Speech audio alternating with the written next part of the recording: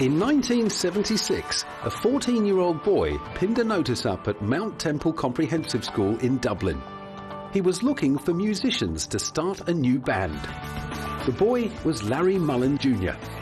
7 musicians turned up to the first band practice in Mullen's parents' kitchen. Among them were Paul Hewson, Adam Clayton and Dave Evans. These 4 teenagers formed a band which would go on to sell more than 170 million albums worldwide and win more Grammy Awards than any other band. The band is U2, and Paul Hewson, the frontman, is Bono. But perhaps what eclipses the band's musical success is the unique and groundbreaking work Bono and U2 have done for more than 20 years in campaigning for human rights and social justice. This is the story of the other side of the band. It's the story of Bono and U2's never-ending energy, drive and commitment to social causes. It's the story of a charismatic performer who takes his talents into the world of politics. And finally, it's the story of how a massively successful stadium rock act turned their success into money for the poor. Just, to use your star power for people who have no power at all, it's got to be a good thing. I mean, I'm as sick of celebrities as the next man, and I am one, I suppose, although I hate that word. But, it's ridiculous to have this thing called celebrity, but it's currency, and I want to spend mine wisely. Bono and U2 have been extremely successful in raising awareness and in changing world policies around hunger, poverty and social justice abuse. Capping the many awards and honours he has received over the years, Bono was named Time magazine Person of the Year in 2005, alongside Bill and Melinda Gates. He was not awarded the accolade for his contribution to music, but because he has used his talents to do amazing work as an ambassador and crusader for the world's poor and disadvantaged. However, the decision to bestow such an honour on a pop musician instead of other favoured contenders like Bill Clinton raised a few eyebrows. Steve Kirp, deputy managing editor of Time, admitted it was unusual to put Bono alongside the world's richest couple. Bono made it cool to care about poor people, and especially about extremely poor people. And what he did is he leveraged his own incredible celebrity to really persuade politicians around the world of rich countries to relieve the debts of poor countries, like to the tune of $40 billion. And what this did is it relieved all those poor countries of these huge debts and enabled them to spend the money on education and health and lots of other things that would have been neglected. Debt relief for African nations is only one string to Bono and U2's guitar. But what makes these talented musicians such skilled politicians? Perhaps the answer lies in the band's unique makeup.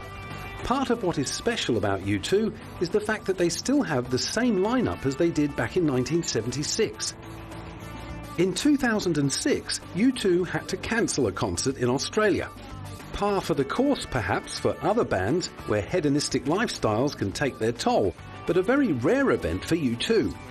But the band did not even consider replacing one of their brothers with a local musician, even though they were far from home.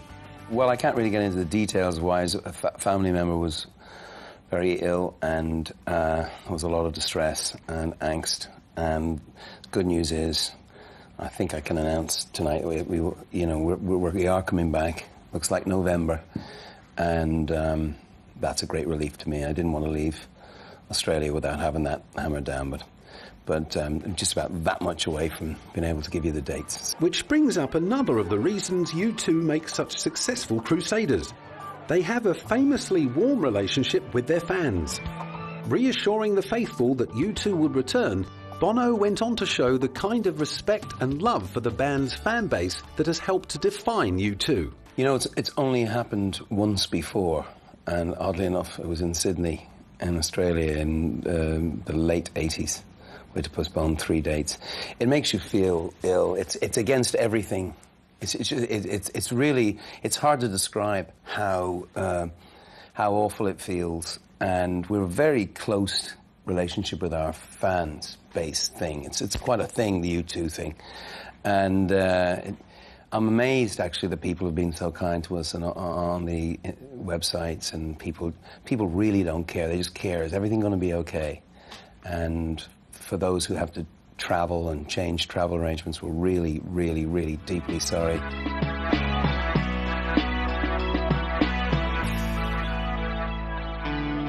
Fans of all ages and generations hold U2 close to their hearts. These faithful followers lined up for hours to experience the U2 Pop Mart Tour, which opened in Vegas in 1997. The biggest. These are the biggest U2 fans beyond me that I'm familiar with. Yes, big U2 fans. I think this concert has a lot to do with excess and glamour and glitz and the whole theatrics of it in Vegas. What better place than Vegas? Glamour, glitz, here it is, right here. No doubt they saved up again to buy tickets to the hugely successful Vertigo World Tour in 2005. The album of that tour, All That You Can't Leave Behind, went on to win 8 Grammy Awards. What they stand for, the way they evolve, what they mean to my wife and I. We have 2 kids because of them. Thanks, guys. Because they're just really good. They make incredible spiritual songs. They've got a gift that's like no other band. U2 not only break cultural and generational borders, they also have a huge fan base amongst the glitterati, with stars like Christian Slater, Sigourney Weaver, Pamela Anderson and Tommy Lee turning out to see them play, although they probably didn't have to line up for their tickets. In 1997, U2 became the first international act to play in Bosnia after the war ended, and they didn't just play. They treated Sarajevo to a full-scale concert from their Pop Mart tour, trucking the massive stage show over mountains in 15 buses and 32 trucks. By bringing the tour to Sarajevo, Bono fulfilled a personal promise he had made to the city when he visited on New Year's Eve in 1995. Not only did they bring all their equipment over the mountains, U2 promised that all the proceeds from the concert would go to the charity War Child, set up to help child victims of the Bosnian War. You know, it's just a miracle that we're here, really, in a way. It's been weeks of planning by our own people and all the people in the city, so it's great that we can do it. In the lead-up to the show, Dave Evans, aka The Edge, proved that he's just as good at staying on message as he is playing riffs. And he also showed that Bono is not U2's only mouthpiece. Well, I hope it's an indicator that normality is coming back to a city that's seen an awful lot of hardship and a lot of really extreme things have happened to this city and its people. So, you know, the fact that we can come and put on not just a concert, but the same concert that we put on in Paris and New York and London, I think is maybe a symbol for the people of Sarajevo that things are getting back to normal.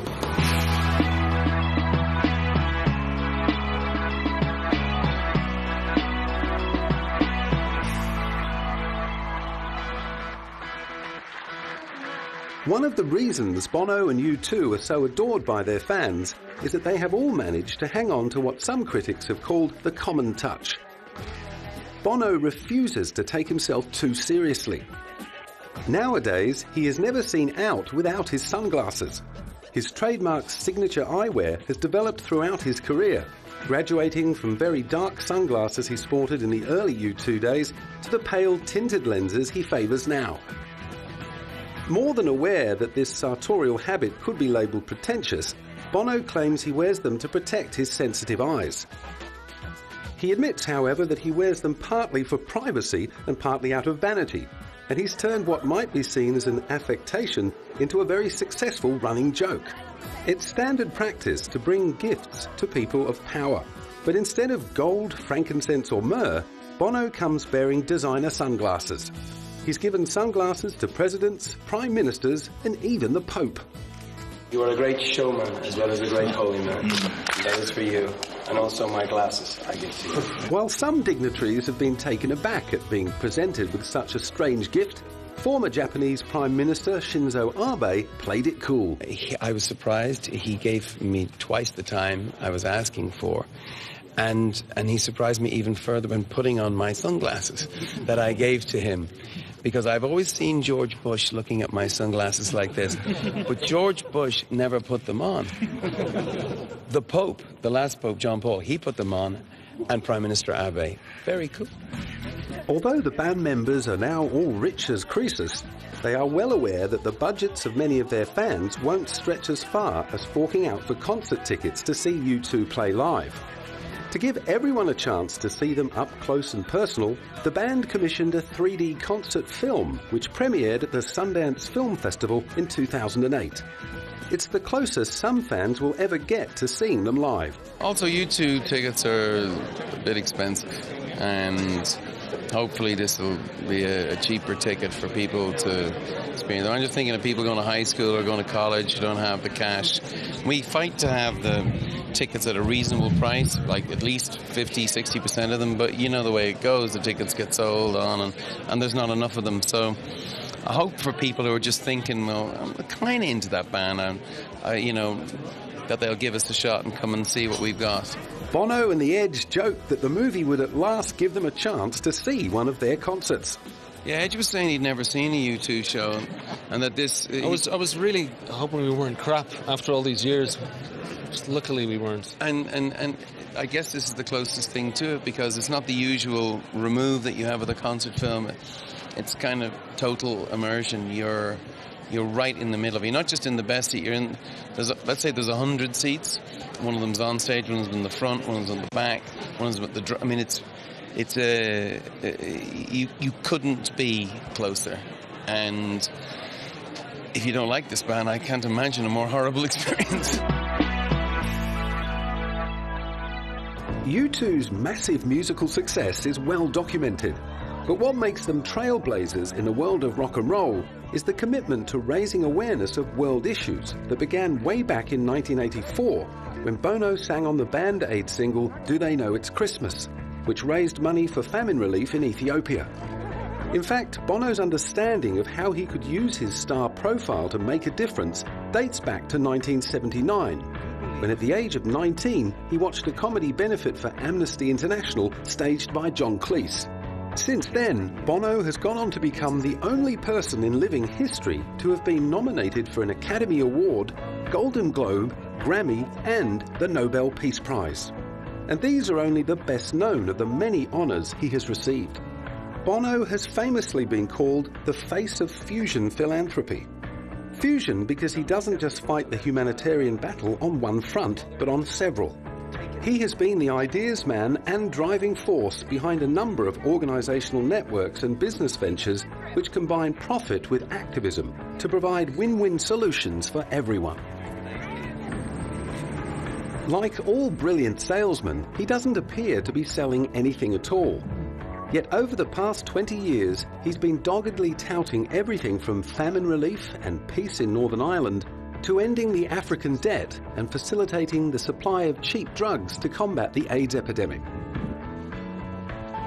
Bono knows when to flatter and when to step back. He has a knack for knowing when his powerful friends need encouragement and when they need pushing to close a deal. He also knows when to accentuate the positive. After years of experience on the world stage, he knows flattery wins more hearts than being dictatorial. In the next few weeks.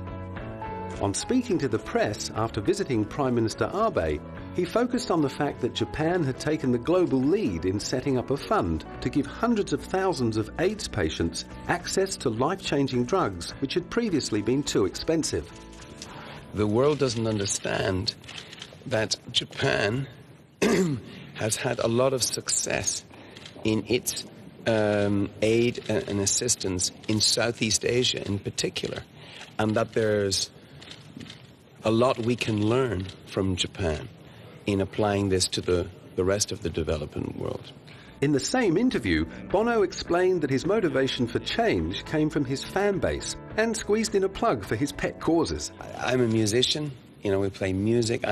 As I have gotten to know the people who come to our concerts, this is really true that younger people are looking for meaning in a very meaningless world, and they think it's insane that 8,000 people are dying every day of a preventable, treatable disease, AIDS.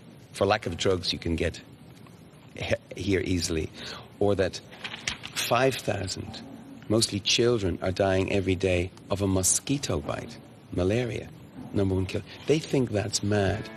Bono knows we can't all stand up and be heard, but he can. His privileged status as a rich and famous musician keeps the eyes and ears of the world trained upon him, perhaps even more effectively than Sir Bob Geldof, who has given up his music career to concentrate solely on his humanitarian efforts. Bono has said publicly more than once that he doesn't like the term celebrity, but he also knows that his star status gives him unique access to some of the world's most powerful and influential people. Politicians and heads of state find themselves in a strange situation. They make time to meet a rock star to talk international aid. But if they don't agree with him, they look bad in the eyes of their public. In 2002, Los Angeles held music awards to recognize acts like U2 that have managed to straddle the worlds of music and social justice.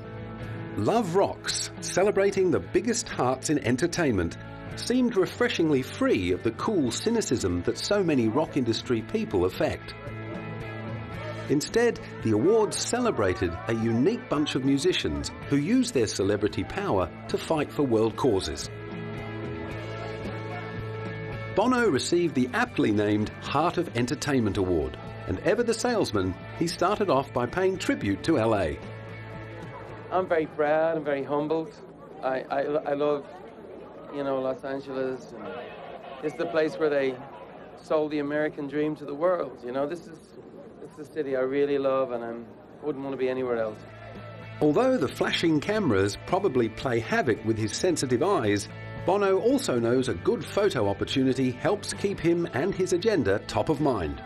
Bono is a great example, a guy who has it all and gives it back. And you can tell he does it from the heart, so that's good. Yeah, and I'm honored to be here, really. Let me introduce to you one of my favorite citizens of the world. We hail you, and we're honored to share this night with you, so get out here and be Bono! Aside from catching up with his powerful friends, events like these provide the perfect opportunity to remind everyone of the work that needs to be done. And as always, he came well-researched and well-rehearsed. Just the other week, your Secretary of the Treasury, Paul O'Neill, actually referred to me as a serious person. And that's hard. That hurts. I think what he might have meant was a serious pain in the and I certainly was a serious pain in the for the last Secretary of the Treasury, and I'm certainly a thorn in the shoe of this administration and the next one, I hope.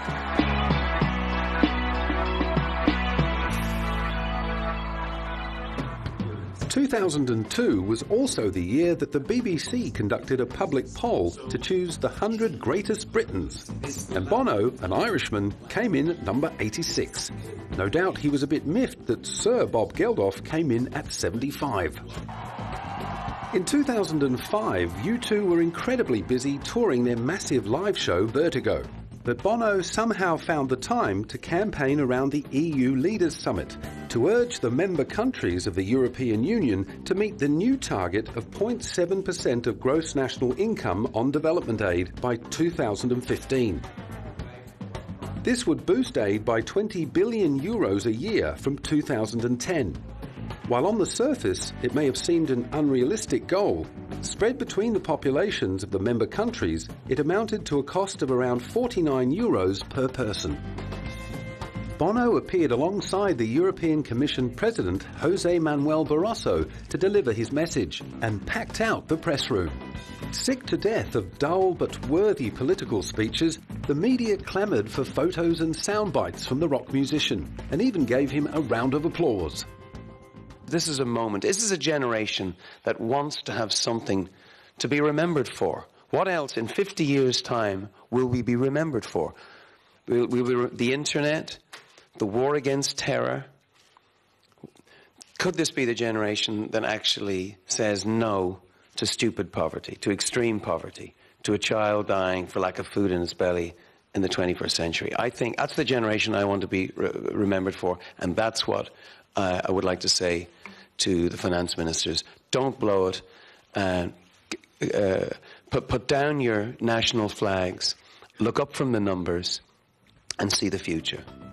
Bono has always known that he leaves himself open to criticism, and part of that criticism centres around the sheer magnitude of the problems he is trying to solve. Many people think he's attempting the impossible, but he's always happy to take on the naysayers. 120,000 people lose their life every month in Africa, and it's not a natural calamity. These are avoidable catastrophes. So that's my motivation, is the chance that we can do this. It's not wide-eyed, misty-eyed Irish nonsense. These are achievable goals, and I'm excited by that. That's what turns me on. You get the feeling with Bono that the more ambitious the challenge, the more he feels inspired. Developing long-lasting alliances demands a high degree of maintenance, like remembering people's names, details about their families, or staying in touch with what's been happening since the last visit. Despite the fact that Bono meets umpteen people every year, he's careful to come prepared. In 2006, he returned to Chile after a long absence to accept the Pablo Neruda Order of Artistic Merit and Culture. It's just an extraordinary thing to be here after 8 years and see how much has changed. It's like a different country, and I love the old country. The old country, I was, taken by the passion of the people and the landscapes. That's where the beauty was to be found. But it seems this time that there's beauty to be found in institutions and in the justice system, and even just being on the roads. From the airport, you just felt these roads could go everywhere. And I don't want to be simple about a country that I don't know enough about. I know it's a complex country, Chile. And I know that Pablo Neruda was a complex poet. And as I see the new Chile, I am very humbled, very moved, I'm very excited to play some rock and roll tonight. Thank you very much. The rock and roll that Bono and U2 were looking forward to playing was in the National Stadium in Santiago de Chile. And this venue was specially chosen by U2 because of its grim associations with General Pinochet, who ran Chile with a strong and bloody hand. In 1973, the stadium, which should have been a rock and sport venue, became a bloodbath of detention, torture and death. U2 helped turn the space back into a centre for celebration. This kind of local knowledge detail is seen again and again as Bono and the band travel the world, trailing a huge team of dedicated managers and administrative staff who make sure everything goes off without a hitch. You can sometimes see one or two hard-working assistants scurrying around, ushering Bono in and out of rooms, making sure he's at the right place at the right time.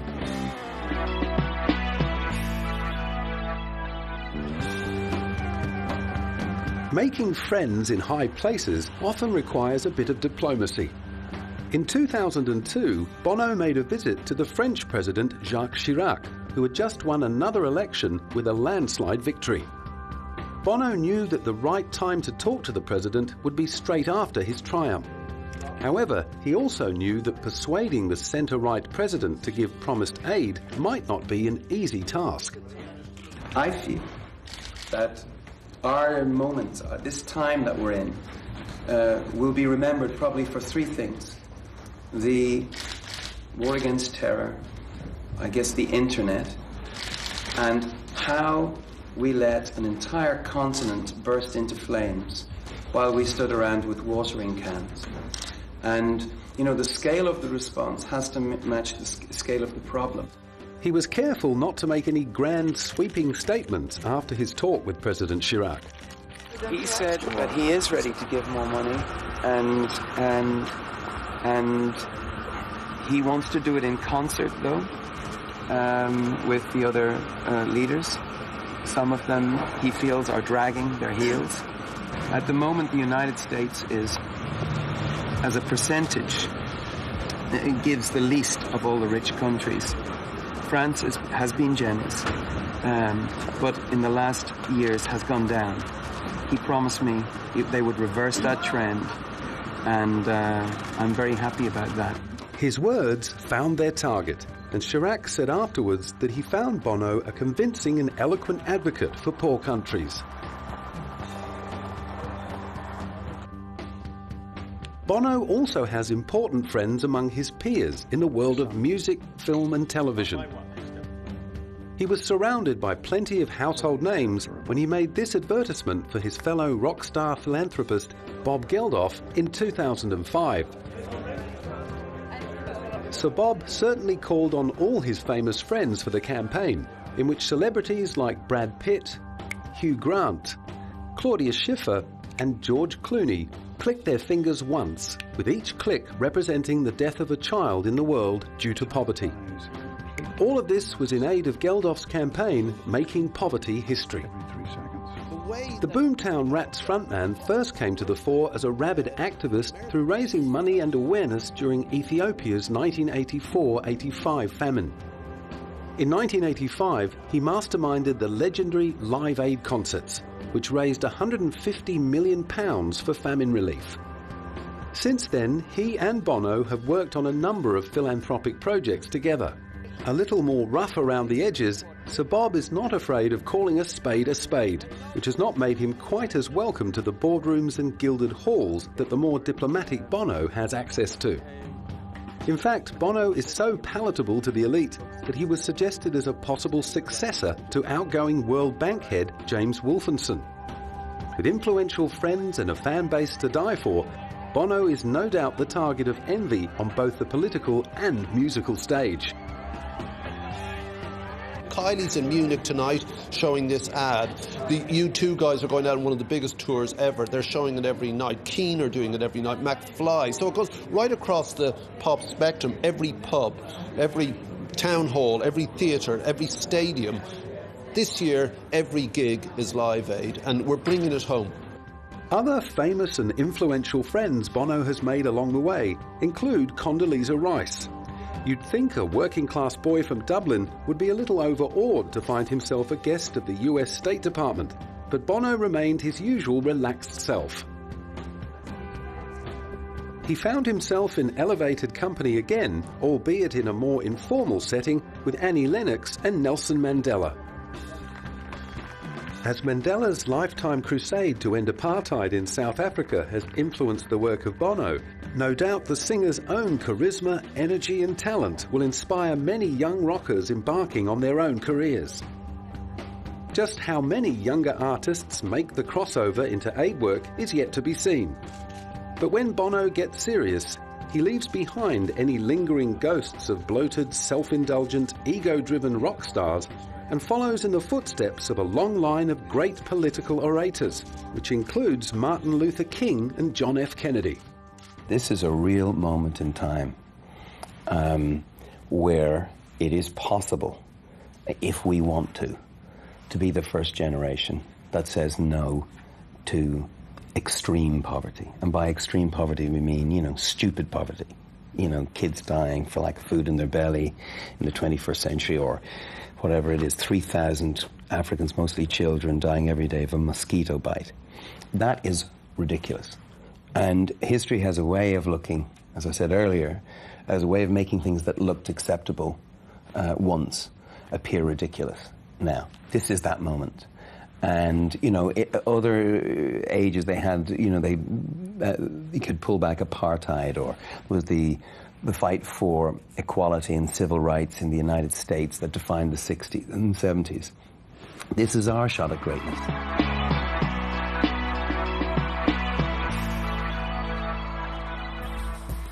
Perhaps what is most amazing about Bono and his philanthropic work is his sheer bloody-minded persistence. For over 20 years, he has been knocking on the doors of world leaders, asking them to consider his proposals. Some of these campaigns have been highly successful, others less so, but Bono keeps coming back. He knows that meaningful change can take a long time. Here is some early footage of him and other members of U2 literally getting down and dirty with Greenpeace as they protest the contamination of the local soil from the nuclear power plant at Sellafield in the UK. More recently, U2 added their support to the Yes referendum in Northern Ireland in 1998 by staging a unique concert that brought together 2,500 young Protestants and Catholics to encourage them to vote yes for the peace referendum. Having grown up with the Northern Ireland fighting right on his doorstep, this must have felt like a very personal mission. In 1999, Bono worked around his usual hectic music schedule to make sure he was in Germany to campaign hard before the G8 summit, which was the first gathering of world leaders since the end of the Kosovo War. There were a lot of vocal demonstrations on the normally quiet Cologne streets, and Bono was in the thick of it all.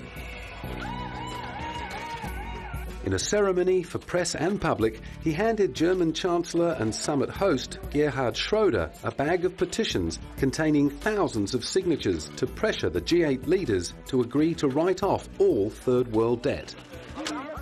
It's a funny old world, Chancellor, when pop stars get such attention and the ideas that we're here today to promote get so little. He delivered 17 million signatures. He represents 1 million people.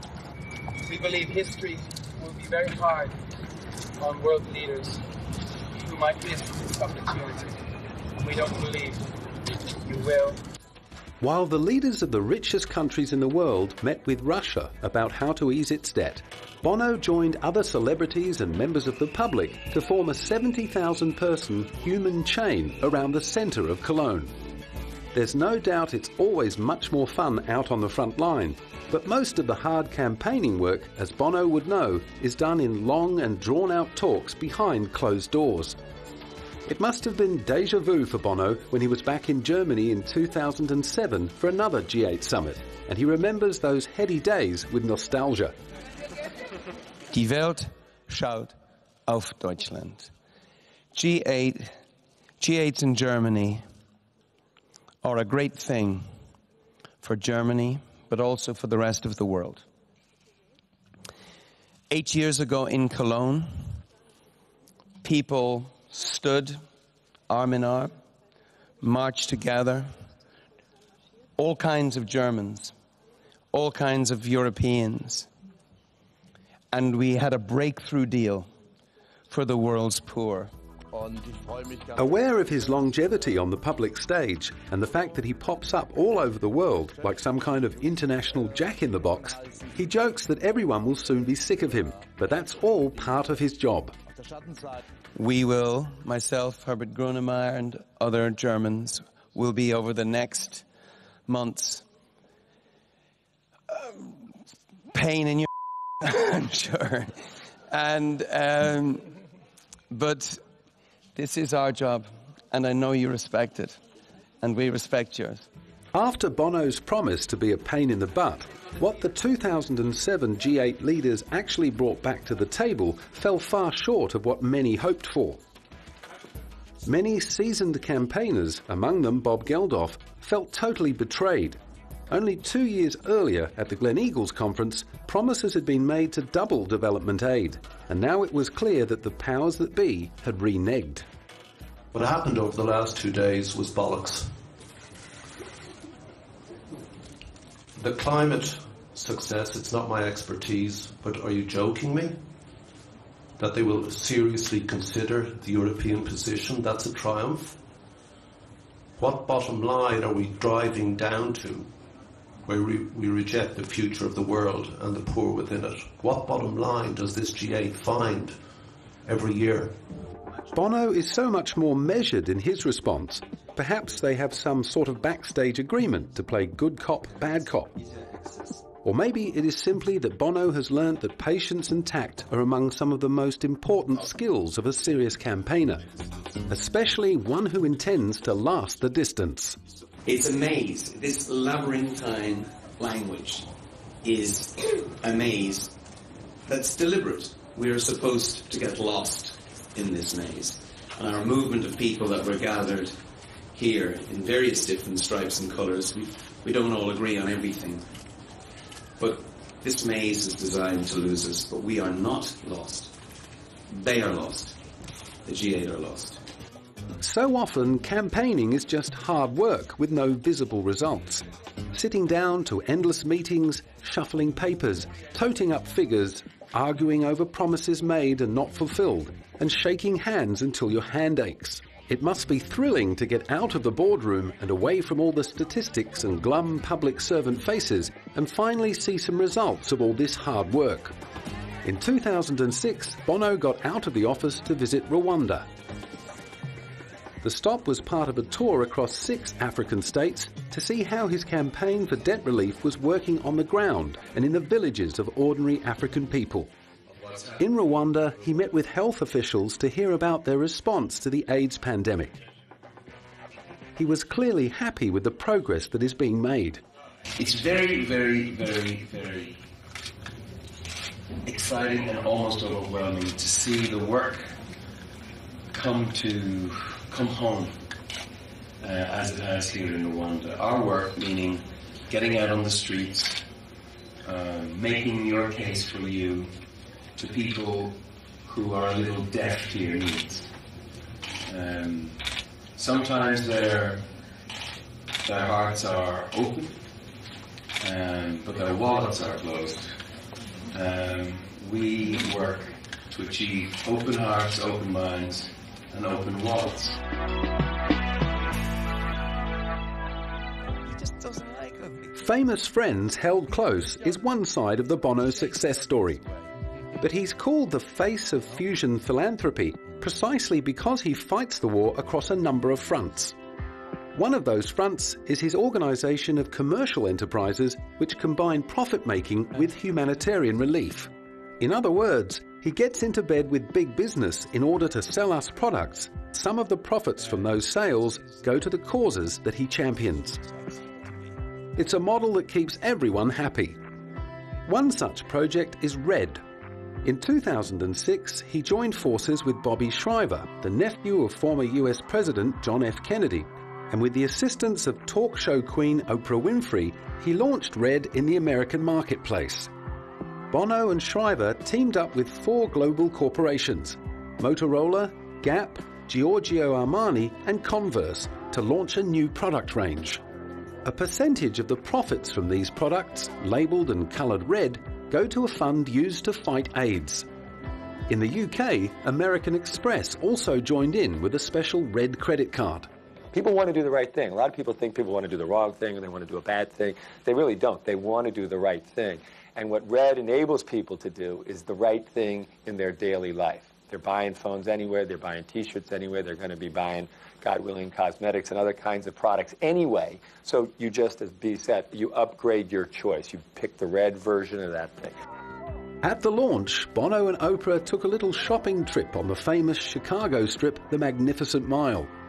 The cameras and fans were all lined up, because as Bono and his colleagues know, the only way to get the message through is to make sure the revolution is televised. And what better way to encourage the public to open up its wallet than to have 2 high-profile trendsetters buy and use the merchandise? You know, what's great about RED is I'm not asking you to give money or write a check for charity. I'm asking you to buy RED products, and the companies who make those products will be writing a check to charity. That's so cool. And of course, if you tell your friends and more people buy RED products, well then those companies do well, but so do we. RED products went on sale first in Britain and raised around $10 million before Bono and Shriver took the products to America. Bono, always optimistic, counted on the fact that ordinary Americans wanted to do their bit to help fight and prevent AIDS in the developing world.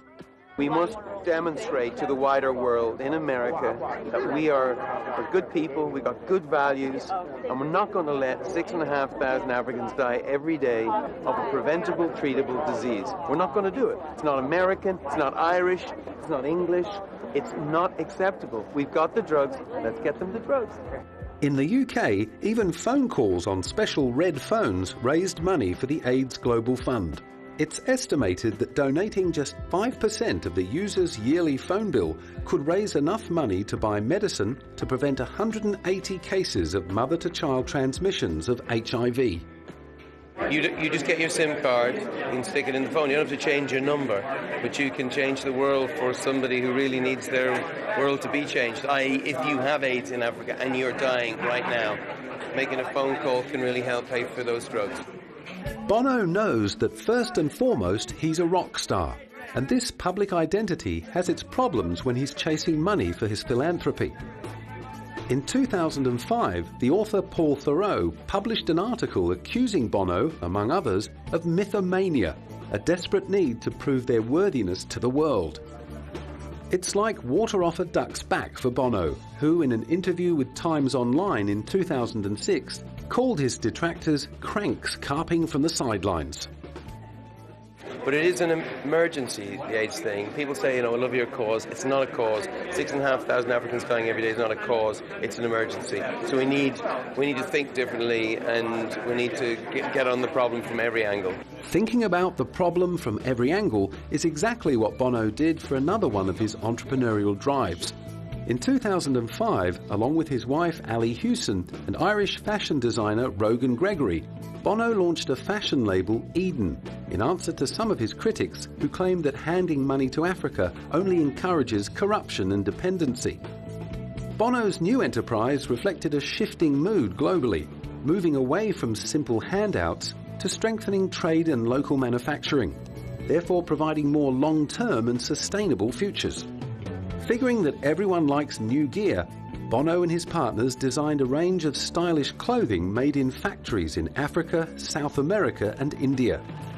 These factories all offer fair wages to workers and practice good business sense.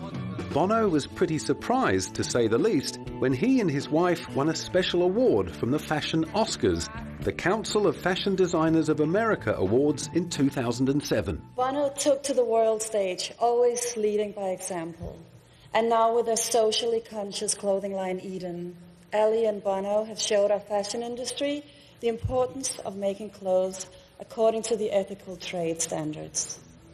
Not able to make the event, the pair sent their thanks via video link to the gathered celebrities and fashionistas. This truly was a rare event, as Bono's wife is notoriously camera shy. This is a real honour for a grubby musician from the north side of Dublin. By far, the most stylish thing about me is my missus.